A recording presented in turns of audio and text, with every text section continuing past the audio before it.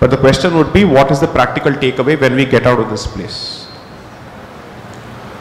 I give this example always that if you're like a soda bottle, the moment the goalie is out, that's the end of the energy.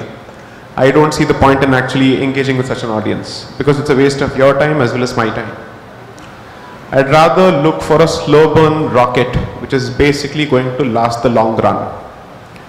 Because the work that falls upon us as a consequence of inaction for generations together requires at least 2 generations of real hard work. 2 generations is being very conservative.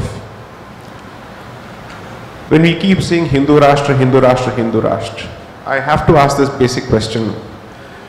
When the first audience that we need to address is Hindus themselves, not the other, let's say, non-Hindus, imagine the kind of work that has been cut out for us. The first audience that needs to be catered to is at least 50% of the Hindu population.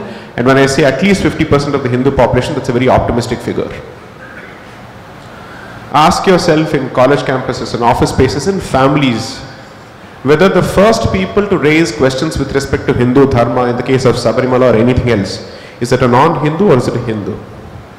If it is a Hindu, then the problem lies within.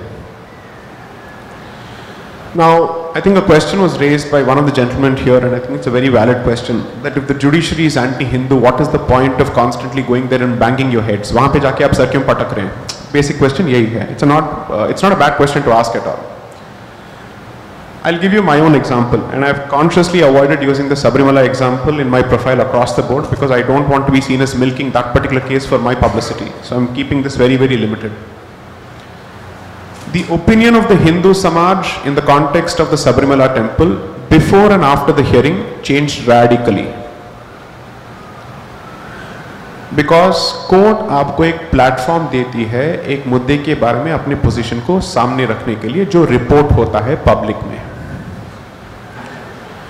जो prime time television debates में जो तर्क बाहर नहीं आते हैं, जिनके जो लेयर्स और बारीकियां बाहर नहीं आते हैं, वो कोर्ट के सामने रखा जा सकता है और वो रिपोर्ट हो सकता है.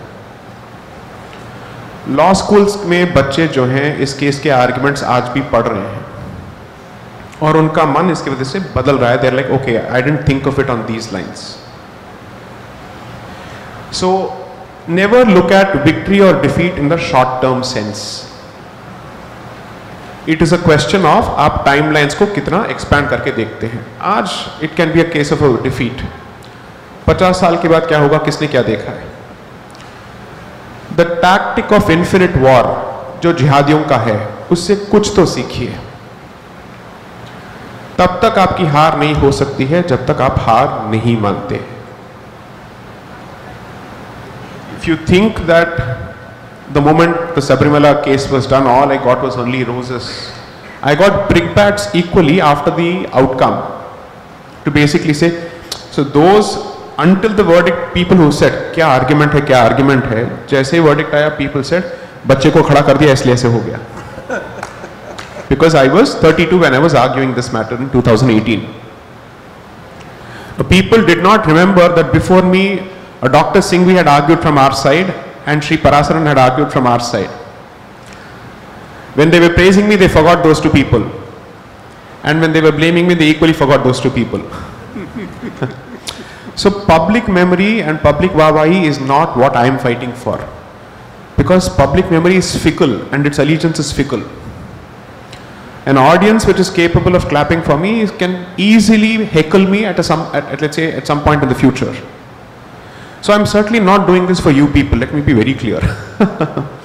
I'm doing this in a very selfish way because that is the strongest possible incentive for any human being. I'm doing this to protect the culture that I grew up with, period, which I have benefited from.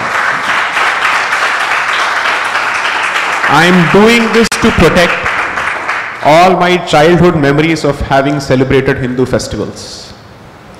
I am doing this to protect or preserve whatever remains of my childhood nostalgia. To say that I will not let things change to a point where my childhood looks like a dream from a different planet altogether. That is something that I will not allow. That's the only sankalp that I have taken. Now whether I win or lose ultimately, as the Gita says, is certainly not my control. My job is to do whatever I have to, which I will do.